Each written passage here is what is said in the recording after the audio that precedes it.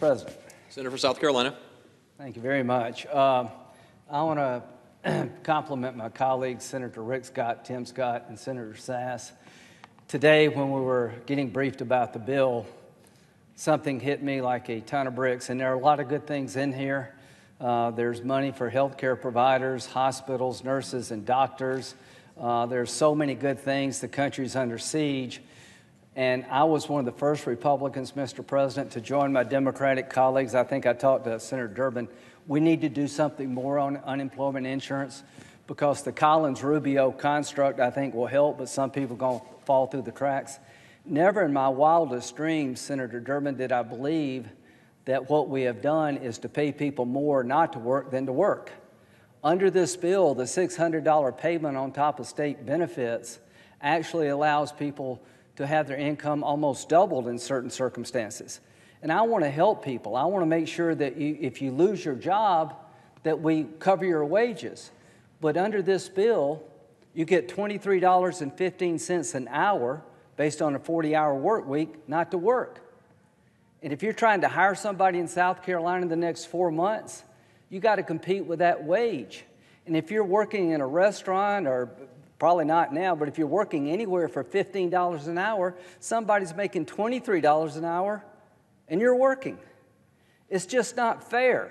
It's going to hurt the Rubio-Collins construct. Restaurants that are out of business, we want them to be able to borrow money to pay the payroll to keep people connected to their employer. Now, what do you do when you make $23 an hour being on unemployment? How do you keep that waitress or bartender at $15 or $17?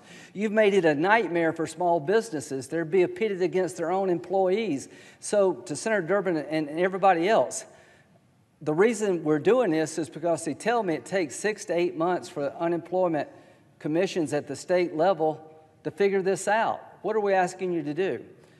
To get unemployment, you got to tell us where you work and how much you make. And what we want to do is fill in the difference between the state unemployment benefit and your actual wages and stop there. We don't do that under this bill. There are people getting paid more not to work than they were in the workforce. It's going to be hard to not incentivize people to leave their job. You can be unemployed at $23 an hour in South Carolina. That's more than a lot of people make. So I'm just urging my colleagues, we need to fix this now. No matter how well-intentioned, you're going to make the next 4 months impossible for small businesses to hire. And I can promise you this, if you pay somebody $23 an hour not to work, they're probably going to find a way to get there rather than staying in the workforce where I'm sure they'd rather be. We have created a perverse incentive not to help the unemployed person, but to destroy the ability to stay employed.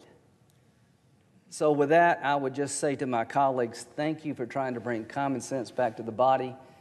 I am very much for this bill. It does help a lot of people, but we've created Pandora's box for our economy, and I wish we could fix it tonight, and if we don't, we need to keep trying and trying and trying.